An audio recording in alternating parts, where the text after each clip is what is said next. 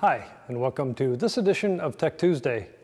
We're going to do something a little bit different today. Instead of lighting a person or showing you how I set up something for a people shot, what we're going to do is we're going to set up something real simple, easy to use, inexpensive setup for small tabletops. Okay, and this all came about because I went to this optical shop here in town that has some great designer frames. The name of it is Optical Arts. Mary is the owner.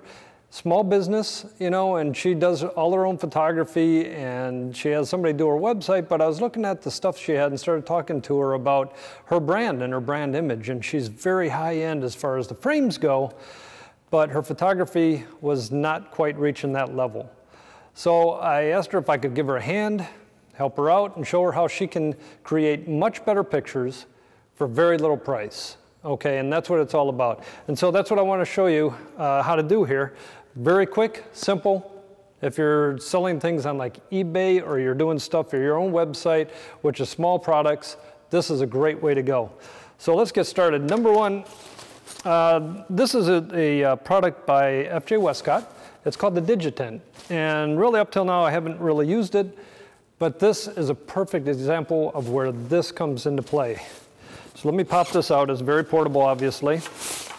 Folds right up and out. Okay, there is the Digitent right there. Okay, so there's the basic Digitent.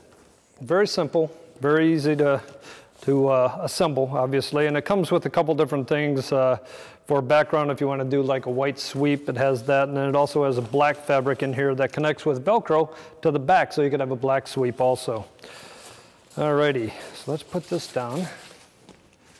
Now, the one thing that I looked at with the glass frames anyway was the fact that, you know, you really need light coming all around it in order to basically get the reflections, because a lot of hers has a lot of color in it. Many of them are metal, you know. And so I wanted to make sure that all of that really showed through in the final photo so that you could see all the characteristics of her frames, okay? She also does something that's called tattoos in that, which is like a design on the actual glass or lens. So we have to show all that, the colors and everything.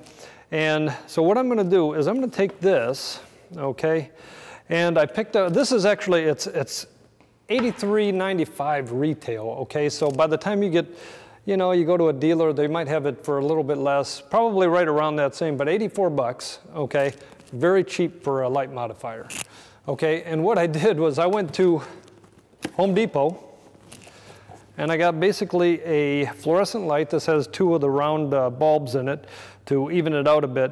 And I just picked this up. It was 50 bucks. Okay, so altogether here you got, you know, 80, you got 135 bucks. Okay, and you got a nice little tabletop setup. And here's what you got. It's got pretty much a flat top to it. I just wired it up with a standard grounded cord. Okay, I'm gonna just set that in there. Real simple. And I'm going to plug that puppy in. Okay. And so basically, you have a light table, okay? And when I put these frames on there, it's going to light everything. And it's a little bit counterintuitive, because you would think that with a light like this, it would reflect into the lenses and it would wash them right out, but it actually doesn't. It's a nice, even light. There's no reflection on the lens. I'm going to do a couple shots here, show you what we have.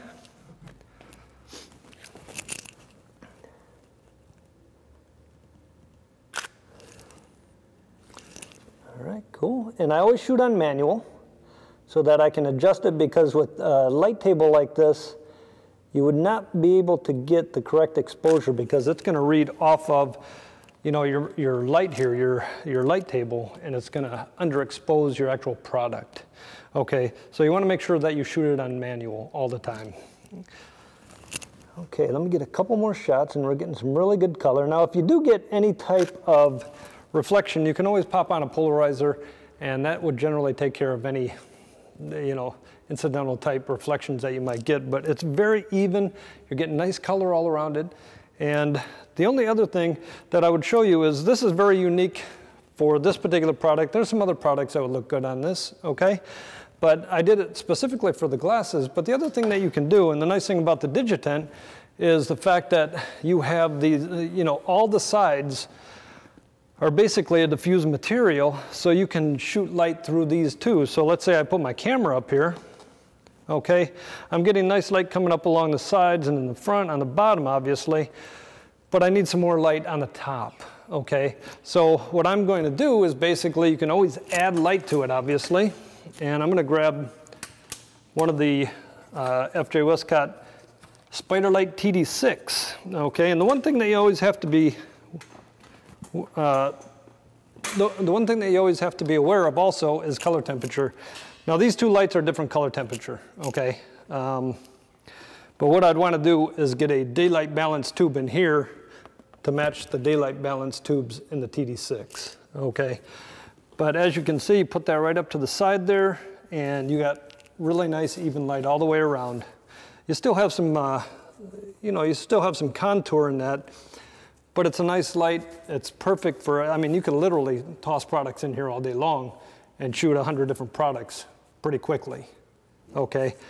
Nice, easy if you're eBay selling or if you're shooting products for your website. This is perfect. It's nice, easy to make, easy to, it's very easy to take down and store. By the time I take this down, fold that all up, it can fit in a drawer, literally. So, real nice, easy solution, and very inexpensive. I hope this helps you out with some of your quick tabletop type solutions for products. And if you have any questions, make sure you email me and I'll try and get back to you as soon as possible. Check out my blog, ericegleyphotography.com/blog, and also say hi to me on Facebook. We'll talk to you soon. Thanks.